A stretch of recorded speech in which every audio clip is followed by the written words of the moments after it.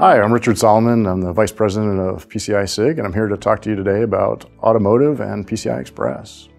With the advent of all these advanced driver assistance systems and autonomous driving, we're now seeing automobiles need the kind of compute power that used to be the domain of supercomputers.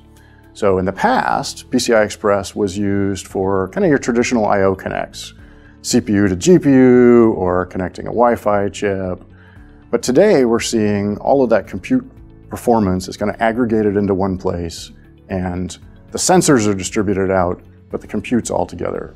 And there's really three things that make PCI Express the proper interconnect to use for these advanced vehicles: the bandwidth, connectivity, and the ecosystem.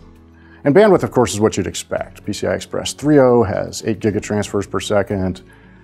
We're seeing development now in the 4.0 space with 16 gigatransfers per second. PCI SIG just announced the 5.0 spec, which offers up to 32 gig.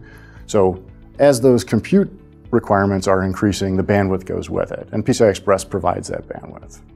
The other piece of it is connectivity.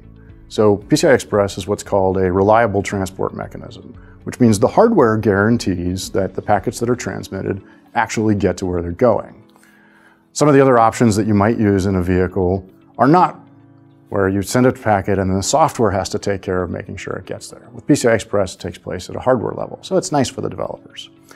And then the ecosystem, of course, there's tons and tons of PCI Express devices out, everything from those Wi-Fi chips and 4G, 5G modems, and so a lot of off-the-shelf silicons available for developers to use.